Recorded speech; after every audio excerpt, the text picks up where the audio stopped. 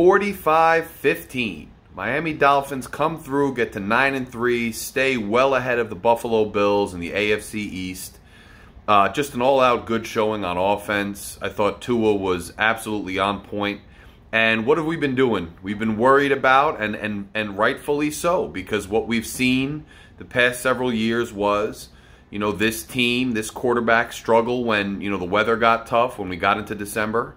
But look where we are now. First game of December, a rainy, wet day. You can see it behind me here in Newark, New Jersey. Same thing in D.C., not far from here. Rainy, foggy, not real cold, but a little chilly out. And the game starts, and guys are slipping a little bit, and you're wondering, hey, what's going on? How are we gonna be this December? But Mostert comes out and plays well. Tua, I thought his pocket awareness, his precision with the ball, the 2 strikes to Tyreek are one thing, and Tyreek Hill 2 touchdowns, plenty of yards, get him closer to that 2,000-yard mark that he's striving for. I'll get the final stats and everything later. Remember, tune in on Tuesday at 7 for that. And guys, if you haven't subscribed yet, click subscribe. Takes a second. Hit subscribe right there. Help us get to 1,500. Let's get there. Let's grow this channel. This is Fury Fam in the building. Hit subscribe right now. But Tua looked great in the pocket. Great at finding open looks. There was even a drop from Waddle where I thought Tua did an excellent job of locating a guy down the field for a first down. Just excellent all around. It was good to see Achane back. I got a little nervous towards the end, like, hey, McDaniel, pull him out. Let's not leave him in there too long to maybe get hurt again. But Achane looked good. It's nice to have that group back. A little bit troubling on the injuries, though, man. It's hard to be in a great mood, even with the 45-15 win. When you lose a guy like Jerome Baker, I understand people aren't always high on him, but look, he calls makes a lot of the calls, and he's like that little bit of a linebacker quarterback in that Vic Fangio scheme. And if he's out for an extended period of time, it's just going to hurt us again. It sucks going through these games where we win the game, it's against opponents we should beat, and we lose guys for extended periods of time who are integral parts of our team. It's just tough to overcome. Down the stretch, we're really going to need these guys. So it's tough to lose these guys, and you never want to see it. Again, Robert Hunt, who finally came back this week from this hamstring injury, he goes back out again on this another hamstring injury. You hope it's precautionary. Teron Armstead, who already has a bunch of leg issues, now his ankle's bothering him. Just tough. And Kendall Lamb is already banged up. So you saw them finish the game. They were on the sideline. They had their helmets off, but they were on the sideline. They were in uniform. They weren't in the locker room, either lineman. So you hope that the 2 linemen are going to be back. Knowing how Mike McDaniel has done things so far this year, you think and expect that they won't play for Monday night, but you never know how things go this week. We'll have to keep an eye on that. But just tough injury looking for Jerome Baker. And, Brandon Jones didn't really have to do that. Who cares if they score? They scored anyway. I understand you're going all out. It's a bang-bang play. You can't make those decisions on the fly, but it's just unfortunate because it's on the 1-yard line. You go for the ankles, and you take out your own guy. It's hard for me to be celebratory with that injury looming. Let's hope that we don't lose another key starter for the whole season. I don't know how it's going to go, though. But look, you get out ahead now. We're 9-3, so we're 3 full games ahead of the Buffalo Bills coming out of their bye week. It's completely in our hands now. It's completely in our hands. We would have to lose, several games down the stretch, and the Bills would have to win out, for us to lose the division. I'm not counting my chickens before they hatch. I never do. I never will. Not with this team. Not with being a fan of this team for as long as I have.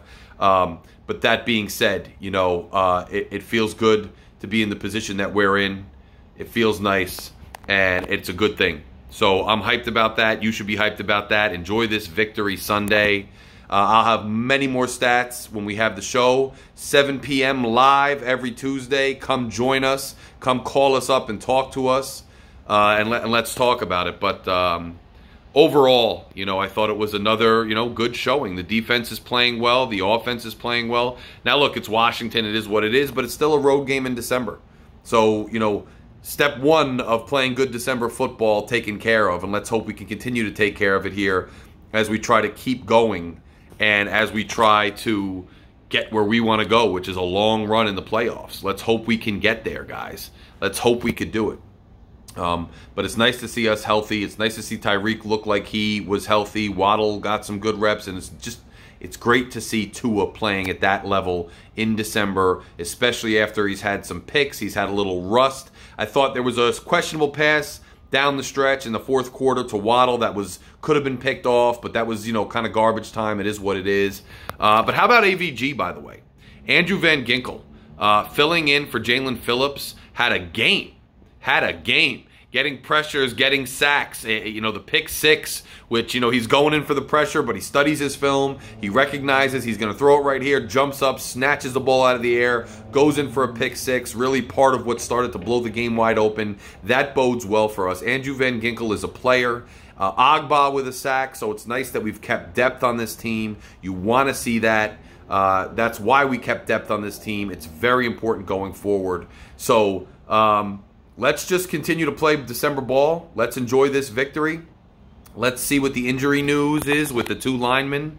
And, with Baker, that's why I said you can't get too hyped up about injuries, getting guys back, because there's always going to be other injuries coming forward. So, it is what it is. We got to hope we stay healthy on the injury front. McDaniel has tried to manage that as best as he could all year.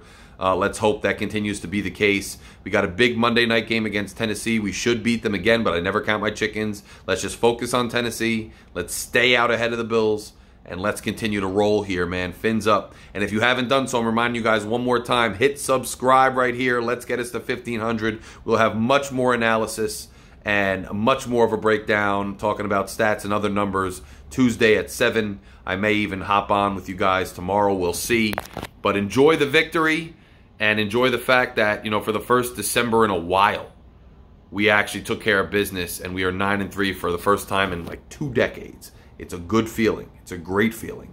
And what's most encouraging is seeing that defense continue to play, seeing that depth step up when Jalen Phillips goes out, seeing complementary football from all angles. You even had Sanders hit a longer field goal again. That's nice. And seeing that quarterback and coach tandem call a good game, and seeing Tua be precision, just passing with precision, great pocket awareness, looking sharp, on the road, in crappy weather. That's great news.